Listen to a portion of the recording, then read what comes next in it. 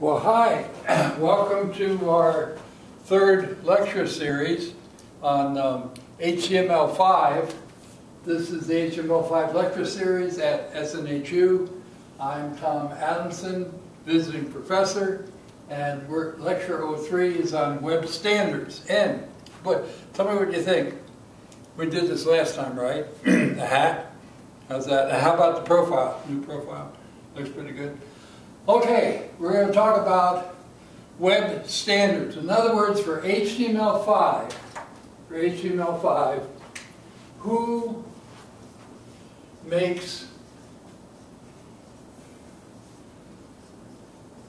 the rules? And you should know this. The reason why you should know this is because if you understand how the standards are made for HTML5, you may want to get involved in a process yourself and make recommendations. And hey, this is important. So it's very important that we understand who makes the rules. Well, first of all, who makes the rules? It is not any one government. Here's the government right here, and we'll put a dome on it because most government think buildings have a dome. And so it is not a government. They don't make the rules for HTML5 or for anything else to do with HTML. So we can put a circle around here and cross it like that, right? Okay, not the government. And since it's not the government, we'll put a policeman here like this. And let's say he's blowing a whistle, zeet, to stop you and what have you, because your browser doesn't work correctly, and he's pointing at you here, and he's going, hey, the police. There are no web police. Okay, so we can cross that out too. So who makes the rules? It's not government, it's not the web police. Who makes sure you follow the rules? I'll tell you who it is. It's this right here.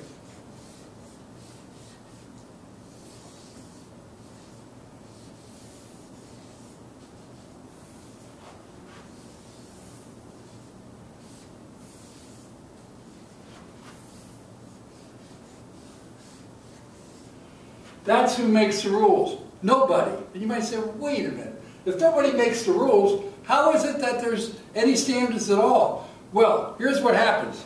And I'm referring to my notes. Have you ever seen my notes? These are my notes. Very academic, right? Okay, so there is no such thing on the web as you must. Okay? There is mostly you may if you want to.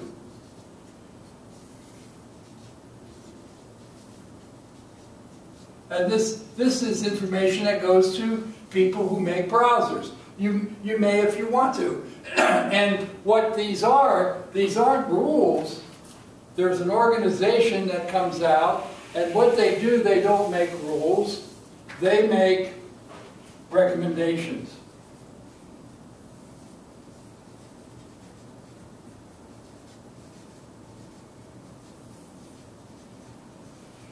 Now, what are the things about recommendations? Recommendations are, well, I recommend that you do such and such. So if somebody hears their recommendation, they can say, well, I don't think I want to do that.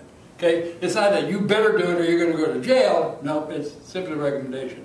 We'll advertise a little bit of Starbucks coffee here. That's very good. All right, so who is it that does this? All right, here it is. Who does it? And how they do it. And how could you be involved in that process? And why do they do it? And how long does it take them to do it? And where are they? You know? They are the world, whoops, this is running out of ink here. Let me try this one here. The world, or LB, wide Web Consortium, C-O-N. I'm going to have to look up the spelling and make sure I get it right, or I'll get all kinds of emails on this.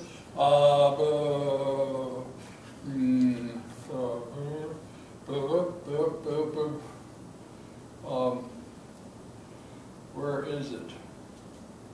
I have it on the next. Yes. CONSORTIUM.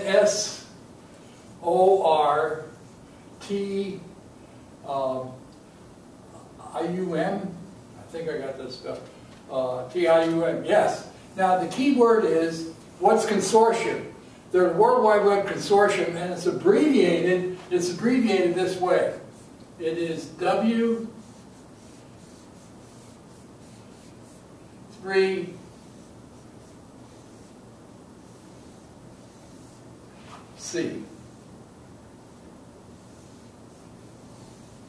Does that sort of make sense?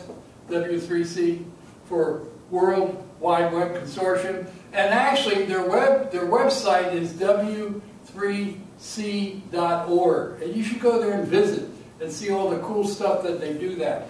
Well, let's see what a consortium is. And I'm going to give you the formal definition of a consortium because it's important. It's important that we understand how consortium work. A consortium is participation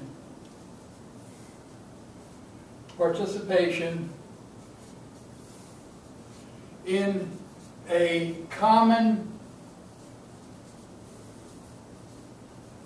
activity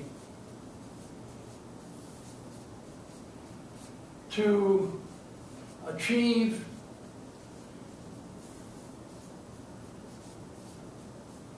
a common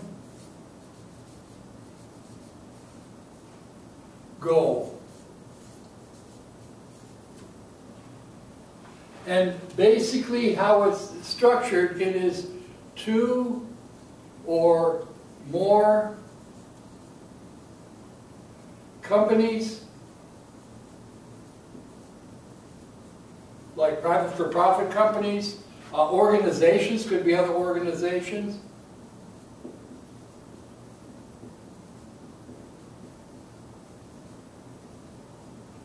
could be some governments,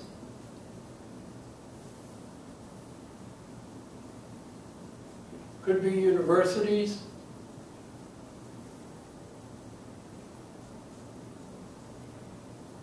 or any combination of this.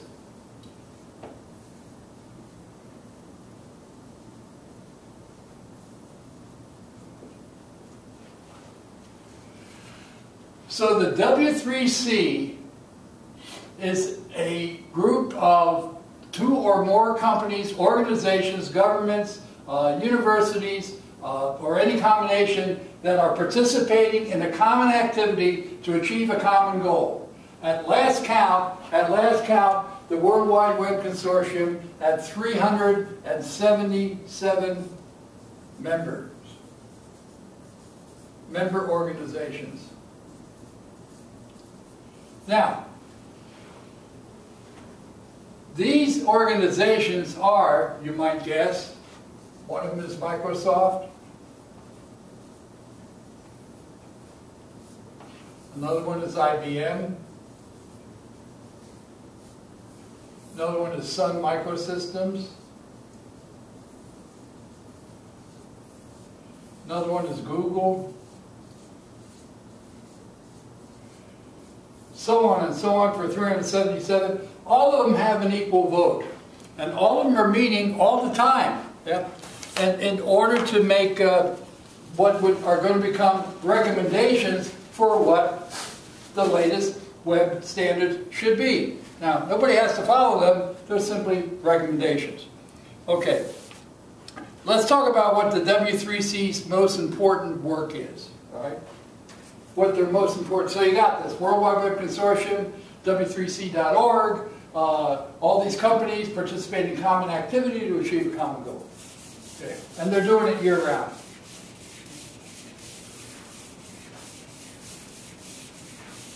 Okay. This right here, where's my pen? Here's my pen. This is the W3C's most important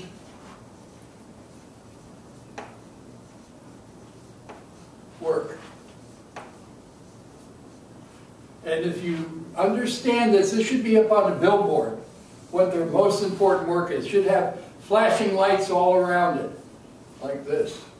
Big billboard, okay? And all these lights are flashing. Beep, beep, beep, beep, beep, beep, beep, flash, flash, flash. More here. And then all kinds of people should be looking at this. See what this is. This person's looking at it, and he's going, wow, that's so cool. Here's another person right here that's looking at this. They're saying, wow, wow, that's so cool, and so on. And what it is it's the development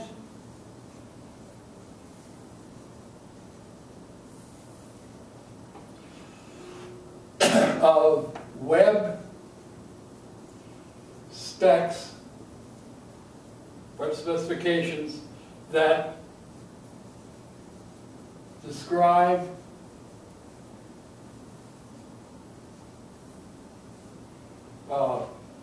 web protocols. A web protocol is like HTML. There's other web protocols too, but we're focused on HTML, Hypertext Markup Language. And other building, B-U-I-L-D-I-N-G, blocks of the web. Okay, so the W3C's most important work is the development of web specifications that really come out as recommendations that describe web protocols like HTML, like how it's going to work, and other building blocks of the web. Okay? So that's what it's going to do. All right, now, let's see what else. We've got a few more things to cover here, and then we'll wrap this up. Let's talk about the one and only law of the web. Okay? The one and only law. We said there was no laws? Yeah. But there is. There's one. There's one very important law, and it's important that all of you understand it so that you don't get it taken away. Okay? The one and only one law of the web. And here it is, right here. The one and only one law of the web. This should be pointed out with arrows. Again, flashing lights. One and only one important law of the web. No single person,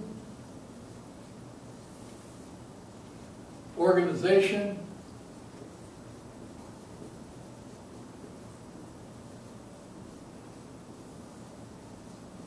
or government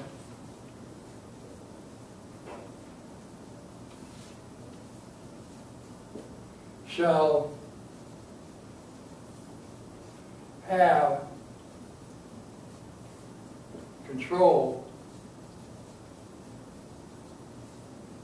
of the web.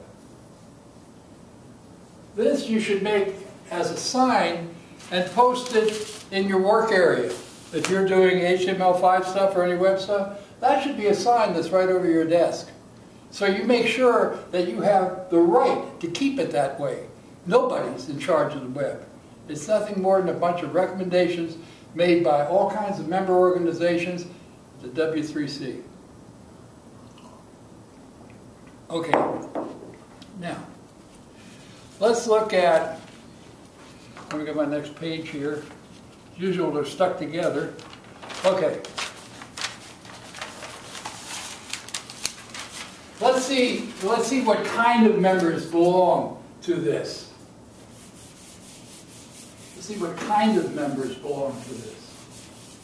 See if you'll ever be in an organization that would fit and that could go and give input to this to the W3C. Let's see. This is my pen here, this one's out of ink. Okay. First of all, you have software vendors.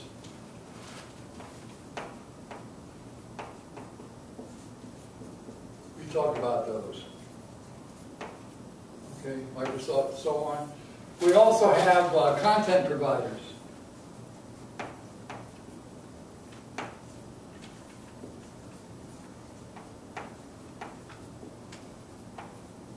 Those are other organizations that belong to it.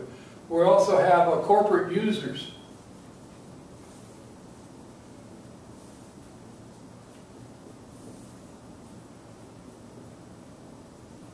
I don't know this is a fact, but I would guess that some of the large major corporations also belong, like Standard Oil and so on. We have telecom companies belong to it.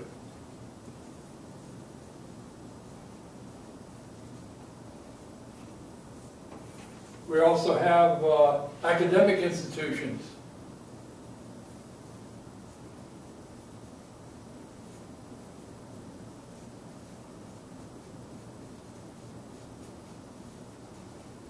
Belong to it. We also have research laboratories.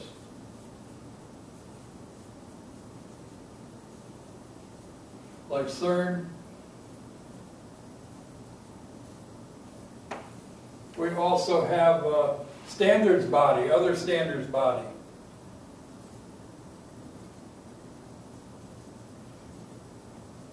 So there's no conflict in the standard recommendations. And we do have government organizations. However, they have an equal vote with all these other folks.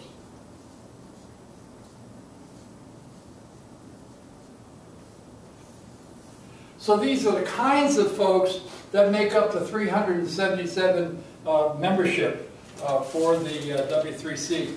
The W3C is hosted at 3 major universities.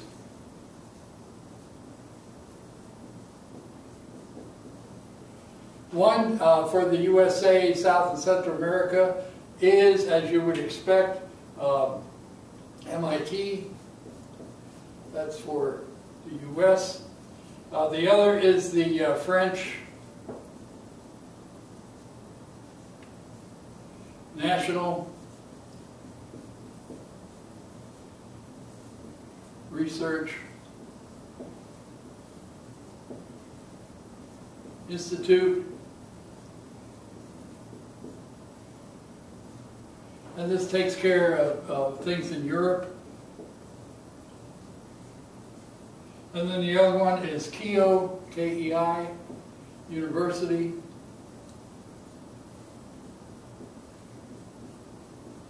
In Japan. And this, of course, takes care of Asia. So it's not that the U.S. is given priority over this. All parts of the world are allowed to participate. And companies from all over these different, from the Asian theater, from Europe and what have you, also participate as an equal voting member. Now, let's say, okay, you have all this, and they've done all this work, and they made all these recommendations. Now the recommendations are out there. So what happens? Well, here's what happens. This is important because they're recommendations. They're not things you have to do. Okay. It's now up to the developers of different web browsers to implement these recommendations. They can or cannot implement them. If they don't want to, then we're not going to do it. First of all, it's up to the developers. Let's have a look at the developers here. What are the browsers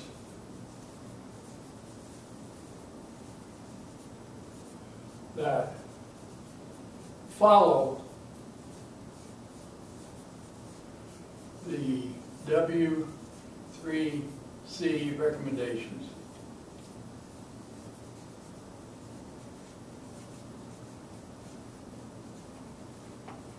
What are they? Okay, let's have a look.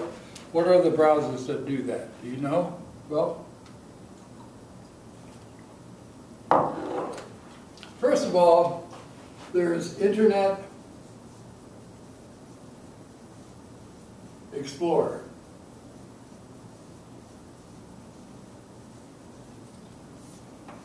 Which of course is, this was introduced by Microsoft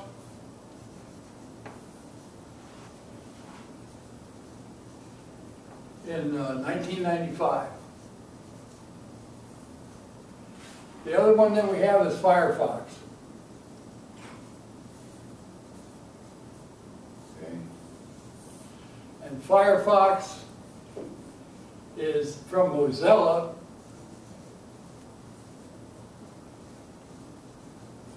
And it was introduced in 2004 from the ashes of Netscape.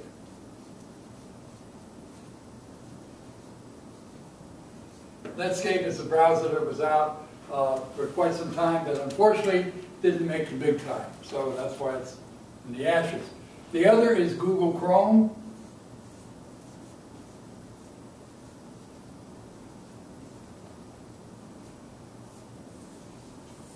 And that browser was introduced by Google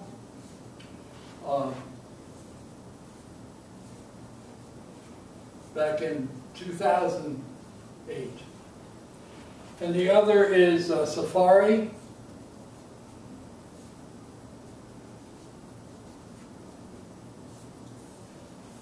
And Safari is the default browser for Apple.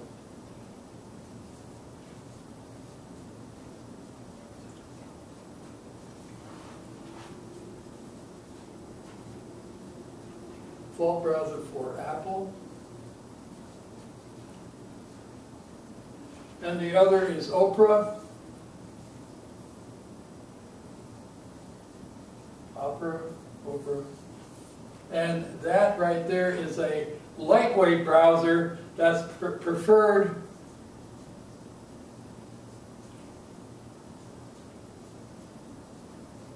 for handheld devices.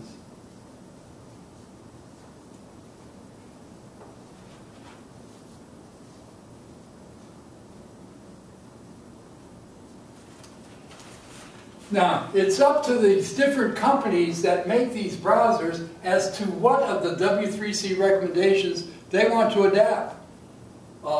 Generally, Internet Explorer by Microsoft is the last one to adopt them. Generally what they want to do is they want to do their own thing and hope it'll catch on. And generally what happens, they do their own thing and it really doesn't catch on. So then they start adapting the standards. And at the time of this lecture, Google Chrome is the one that has adapted most of the standards, and followed by Safari. They both use the same kind of driving engine, Google and Safari does. Firefox comes in close, and Opera comes in close. Internet Explorer right now, in terms of the market for browsers, has about 12.7% of the market. And this is as of May 2013. And they're dropping. They used to have close to 80% of the internet market. But my own personal opinion is, because they're slow to pick up W3C standards, they've lost a lot of customers. Firefox has about 27.9% of the total browser market. Google Chrome has 52.7% of the total browser market. And this is increasing. This right here for Internet Explorer is decreasing, and the others are picking up the slack. Apple Safari has about 4% of the total browser market, and Opera has about 1.7% of the total browser market. So the thing about these is all of these companies here that make these different browsers, they're all members of the W3C along with a bunch of other people. And so it's in their interest to make recommendations that benefit them, but it's also in their interest to apply those standards. As you can see, Google Chrome is one of the first to start applying the recommendations or standards. Microsoft generally is the last one. Okay, that's it for this lecture. Thank you very much for watching.